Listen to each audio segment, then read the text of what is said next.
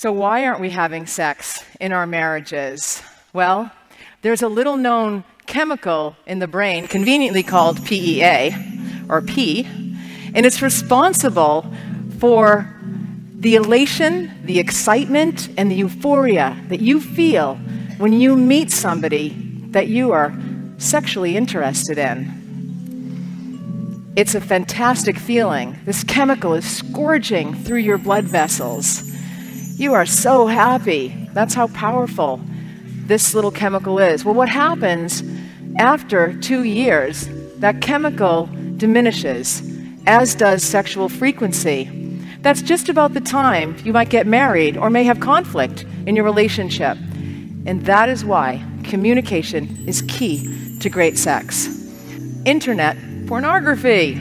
Fantastic. And it does nothing to teach men and boys about intimacy, which is really important. Well, I liken the penis to a plane. If the pilot can't get the plane up in the air and keep the plane in the air for the entire trip, there's probably a problem with the engine. So if you can't get your penis up and keep it up for the entire sexual experience, there's likely a problem with your engine. Well, that's your heart. Erectile dysfunction is the canary in the coal mine, and it may signify cardiovascular disease. It may also indicate diabetes. So these two medical conditions, in addition to low testosterone, stress, substance use and abuse, excessive alcohol consumption, unresolved conflict, financial issues, all of those may contribute to low sexual desire, and you may end up in a sexless marriage. Sex is the barometer of the state of affairs in a marriage. People who live in sexless marriages report feeling frustrated, unloved, undesirable, unattractive, and the worst of all, lonely. And loneliness has been shown to increase vascular resistance and elevate blood pressure and lead to an early death. You are more likely to die from loneliness than you are from obesity or excessive alcohol consumption. I found a magic potion, no horse with wings to fly. I found the poison apple, my destiny to die. When I educate women and I say, if you're not having sex with your husband, someone else may, they get upset and they say that I'm blaming women for men's bad behavior, when in actuality, I'm doing a community service. You see, men in sexless marriages cheat to remain in that marriage in general, and women cheat to leave a sexless marriage. The gene DN4N has been isolated in cheaters, and the sexless marriage, just the environment to turn on that gene. It's based on a system of pleasure and reward. The stakes are high, the reward substantial.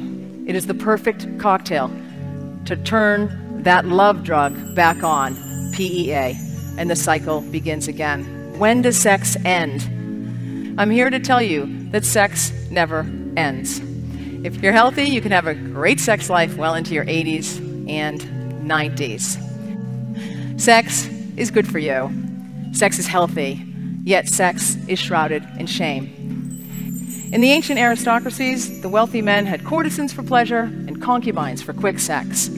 In the way we're going, computers will be our concubines, internet pornography our mistress of the day.